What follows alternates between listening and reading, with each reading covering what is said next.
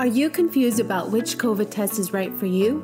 If so, let me walk you through these options, outlining the pros and cons of each test.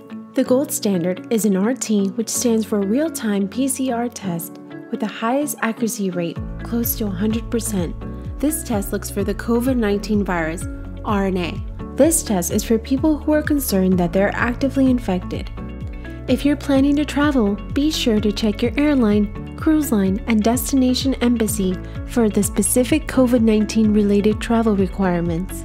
Most require that you have a negative COVID-19 RT-PCR test within 48 to 72 hours before reaching your destination, so make sure to plan ahead. Some destinations are still not allowing travelers from the USA. Currently, there are 3 ways to collect the specimen for the RT-PCR test. A long swab that goes to the back of your nasal passage, a short swab that goes into your nose, or saliva. You simply spit into a collection cup.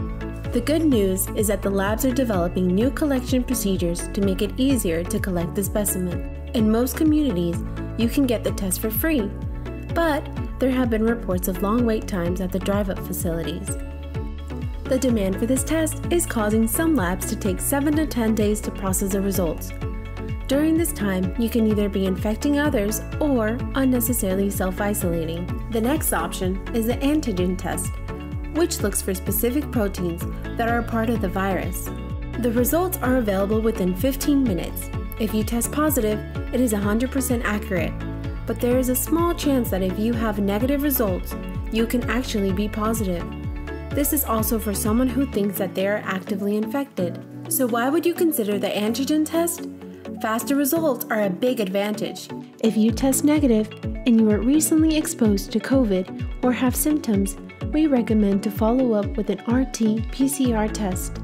Well, wait, there's more. You're probably wondering about the COVID antibody test. If you were infected with COVID-19, your body produced antibodies. With COVID, they are still trying to determine how long the antibodies are active in your system, and if the antibodies protect you from future infections. But wait, we're still not done. There are still 2 more COVID antibody tests, serology and rapid. With serology test, blood is drawn from your vein and sent to the lab. The results are typically back between 2 to 4 days. For the rapid antibody test, they collect a blood drop from your finger, and the results are available within 15 minutes. But the results are slightly less accurate than the serology test. So now you know the pros and cons of the COVID test currently available. Now you need to decide which test and payment option is best for you. Insurance may cover your COVID test, but you may have to visit your medical provider first. At Any Lab Test Now, we strive to get you in and out of the facility within 15 minutes.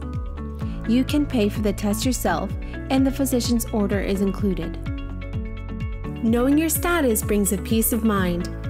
Any Lab Test Now encourages you to seek free testing in your community.